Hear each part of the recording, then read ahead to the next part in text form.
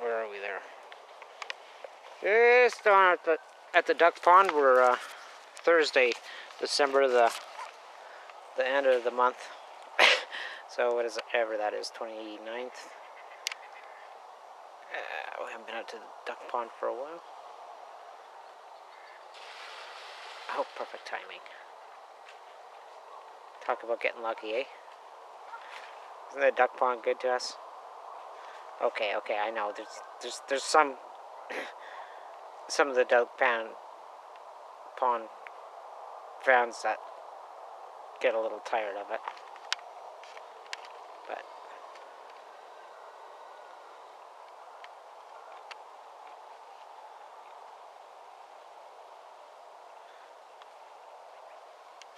I don't know, why aren't we focusing? Let's try that again. Before they lose all this lovely footage.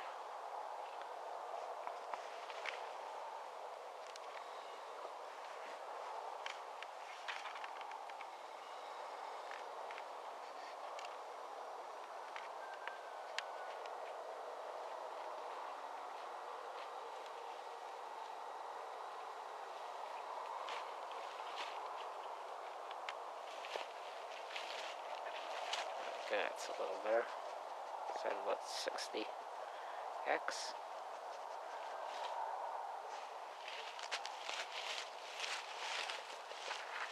Happy-go-lucky little girl.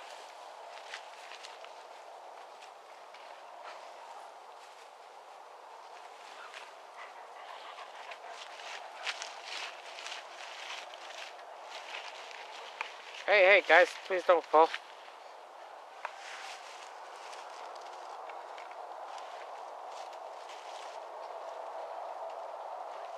You're gonna make the viewers bitch, guys.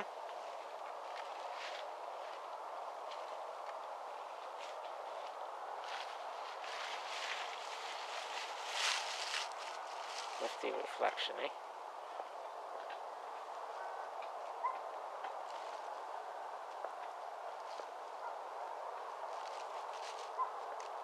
Nature of the chemistry and the lighting.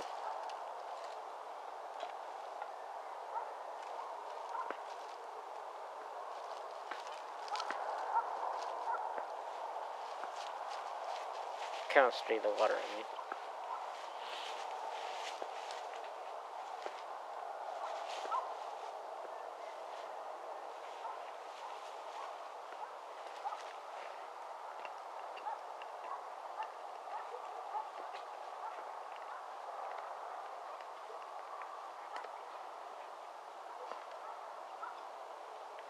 How long can you hold your breath?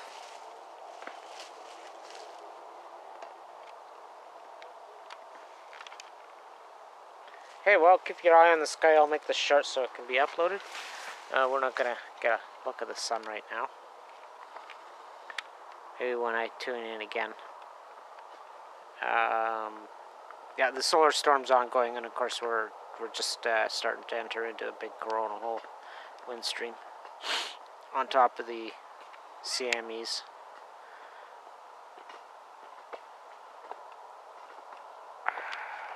Although the magnetosphere is not at a super saturated level, so we still got a little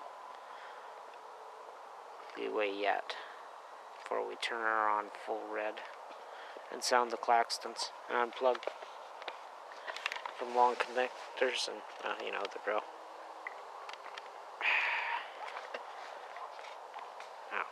Okay, here we are. We'll just go to the cows are eating their way to the pond.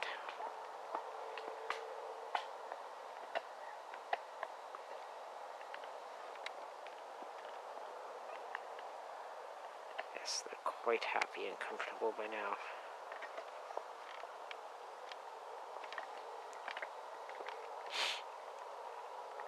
By the looks of it. Dave and Red did a lot on the fence this year, so.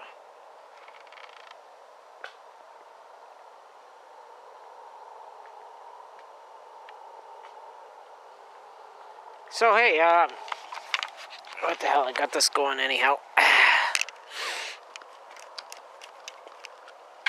So here's something I want to put out there. Get some feedback. Of course, call it a feasibility study, market study. And I'm sure some of you thought about this that have detection equipment. Here, we'll hand you over to the dogs. But they're having a bone chew. First desert dog duck pond bone chew in a while. So they're quite happy. Where can we set you? There, guys, you can entertain.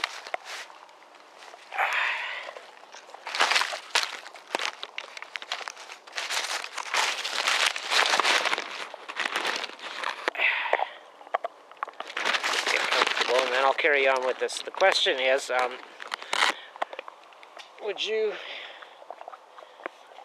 thinking about starting up a private radiation assessment service? You know, not like a full inspection, but just to kind of give people an indicator on their property and public places they may want to know about. You know, like maybe the community wants to know about the playground just down the road or whatever.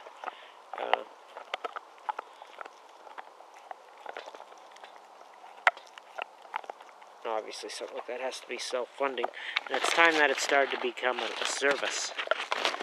Now it's a very tricky thing to do, and that's what I'm trying to work on, and I'll show everyone what I come up with. It's the reliability of it all. So it almost has to be done by people that have enough skill, but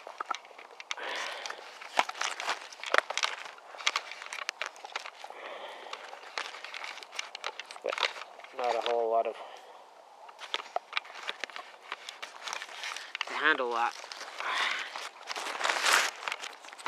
To actually say something is or isn't and lead a client to act on that behalf carries its own strict liability. So, you have to kind of cover your ass really well in how you do something like this. And knowing the great difficulties I've come up with, and so have others, from this trillion-dollar industry that wants to explode, especially the mining in Canada, I can see the incentive as to why the secret government would be motivated to shut people like us up. Never mind considering the huge thousands of times more cost of the cleanup even without accidents or incidents. Just dealing with everything running perfectly and the spent fuel after is like it's hundreds if not thousands of times more than what the whole investment in nuclear energy has been. And of course we're talking not stuff blown up by nuclear bombs either here, right? Because that's just kind of like, 10 to the exponent of 10 kind of thing. Yeah, so, if it was like, an average backyard of,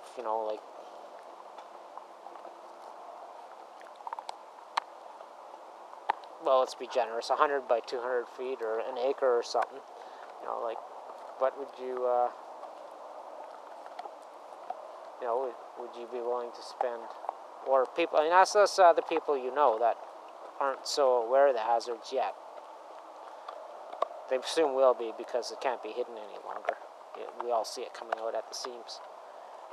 Do you think most people would, invest $100? Like, even if 10% of an area is surveyed over like a whole community or something, a whole municipality or a whole county or whatever, it gives you, spread out randomly, it gives you a pretty good picture if there's a lot more thorough investigation done, and then you can go to the government and force them to do that obligation. Here in Canada, that's it. Harper put kibosh on all of it. I can see why. Probably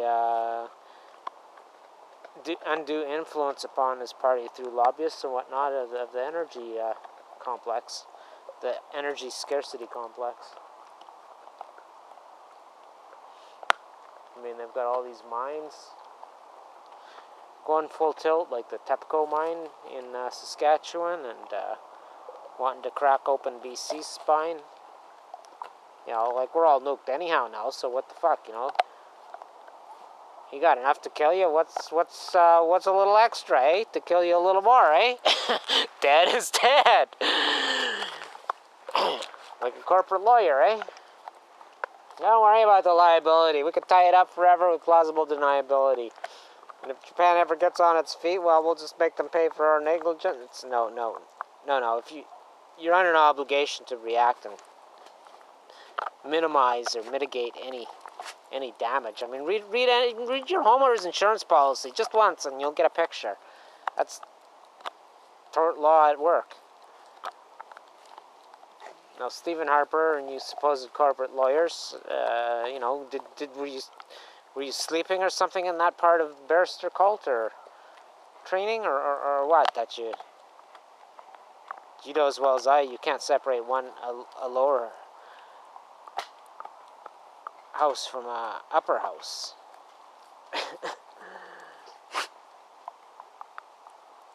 You may in this court, but not in the next court over.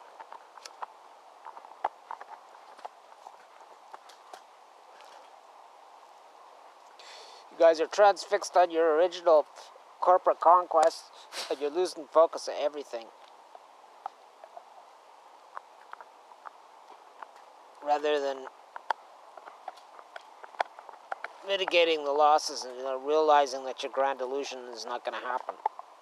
And everyone's going to end up with nothing, including a life. So what would you pay to have your yard? You know, would you pay an average size house and yard to do a quick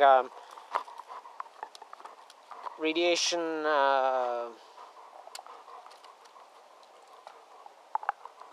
assessment? Would you pay $100 to have somebody come down? Because we have to obviously get this. You're on your own fucking done. The government ain't. I mean, what did they do? They made it so they'd have to do nothing, you know, for all their agendas. Which is far more than just not upsetting the sheeple at election time and having it come out that, oh, you want to crack open this negligent fucking nuclear uranium mining industry all over Canada. Yeah. Which is a global Zionist government thing. We're putting nukes everywhere. Because it'll ensure taxation when you have to clean up the residual toxins before accidents, as I mentioned. So, you know, well, give me some feedback, will you guys? You know, now we're all biased because we're heavy into it, and a lot of us don't have equipment, and, you know, there's a lot to know about trying to get an accurate, truthful indication. And, you know, if you don't know that shit, well, it's just all show, and, you know, you're not accomplishing nothing. We need to find a way to have a good look, and not just, you know, the horse is out of the stable, but it ain't finished running around yet on this thing.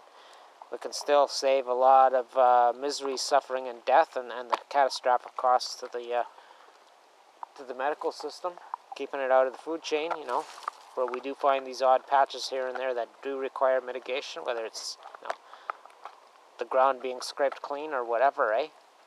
Or quarantined off from any animals so it doesn't get into the food chain, or, you know, capped or whatever. Well, how do we know? We haven't looked. And the government's not looking. They closed everything down. They offed, you know, a couple of months after closing down the system, and they offed most of the people that would be doing that work under government law and obligation to protect and serve us as civil servants. Which is why we pay them money, income tax money, voluntarily, and sales tax arbitrarily, and service tax, and this tax, and that tax, and the H tax, and the G tax, Z, B, A, D, F, G, MNOP tax. Hey, what would you pay? Ask your friends that are vaguely aware of it, you know, and we're all supposed to be telling everyone, wake the fuck up, realize what's up, right? We're all working on that, right? we're trying to work it into our routine. You know, the grocery produce guy asks you how's it going, well, you know, considering the Fukushima fallout, you know, your neighbor asks you how's it going. Well, considering that, you know, we're into just like, wow, did you see them Jets tellywhack the other hockey players at the football game last night? You know, just never mind how's the weather. How's the purple rain? How's the Fukushima fallout? We have to get this into our fucking culture, and we got to get on this problem. And like I say, it's not just for the tremendous harm we can still salvage and save and prevent out of this disaster, which may in fact be your own life. In my case, mine. I think it's too late for me, but keep it from happening again and again and again and again and again and again and again, because all you fucking must know by now, if you've been reading any of this crap I've been forwarding to you or creating or commenting on or whatever, this is not the first time. Neither was Chernobyl. There were all kinds of them. You know, look at Hanford, Washington State, just, you know, what, not 88 kilometers or 83 miles by air, southwest, that way. That's 2/3 of all the radiation release, well, up until, not counting Fukushima, which is heaviest in Cascadia, Washington, actually, you know, where the sea goes in. 2/3 of all the radiation pre-Fukushima disaster fallout was actually at the Hanford, Washington site, which is, you know, right from day one of processing uranium and making bomb uranium and plutonium. That's where it started. This era. Like I said, my poor Earth's been through this before. Remember, where's my ancestors? You get the picture. So, yeah, get back to me on the feedback, because I'm trying to prototype this and present it in such a way that people can take on this task with a will and a bit of equipment, and you know, maybe a few examples to follow without taking on unbearable liabilities.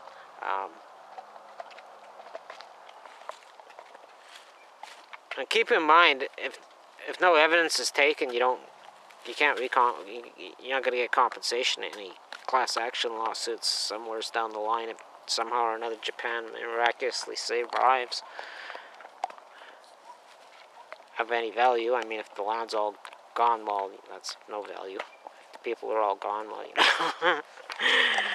I mean, you don't own people, but I mean, the liability ultimately lies with the land where this disaster was generated. Just like if my gas station tanks that I hadn't even used since I bought the property, you know, they hadn't been used in, you know, 2 owners ago, 20 years ago, leaked the gas into my neighbor's property. That gasoline and oil and diesel fluid, that liability rests with the land, the title, and the title holder, right? So it's no different. And of course, they in turn have liability to hold against the designers of the system and everyone along the way. The International Regulatory Atomic Energy, the UN thing, as well as the equivalent in Japan, and the equivalent in, like, whoever sold them, the American equivalent, and the Canadian equivalent to that Nuclear Watch Agency, that certified all this shit going out to the plant. Everyone is fucking liable, including the Queen, where this shit was dug out of the ground and shipped off to, you know, from Saskatchewan to the reactors in TEPCO, or wherever any of that came. All that liability is held all the way along the road. You don't sign off on that. You dug it out of the ground. You are liable under all levels of law. And by you and anyone attached, and ultimately the ground it came out of. So if it's Crown land, provincial land, Joe Schmansky that had the mineral claim, you're all liable.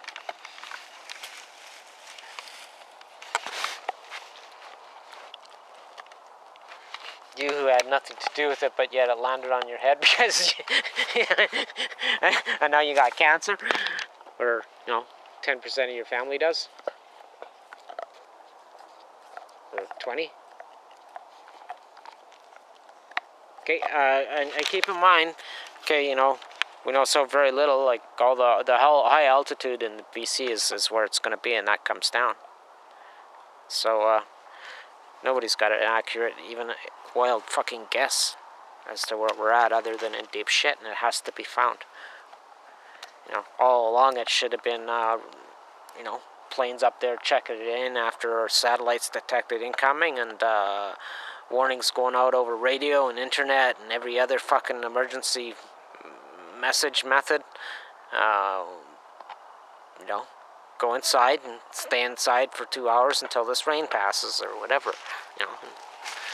And we wetted our vegetables before that kind of shit came, and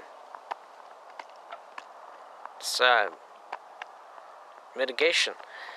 And if you think it's just, maybe 1 or 10,000 people in BC are going to die from this shit, think again. Think again. Hasn't been that clean since probably about 1945 in BC of man-introduced, Homo sapien-introduced radioactive nuclides. Primarily, but not limited to uranium and plutonium, and now with reactors you get all kinds of extra shit in abundance. Well, this is a long one.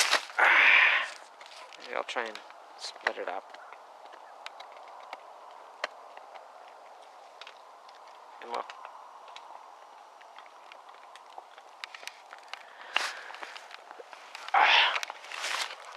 And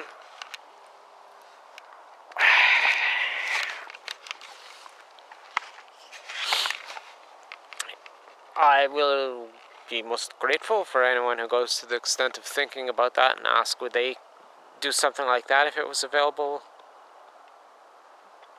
And, they could afford to hire somebody to come in and do that, and then they would know.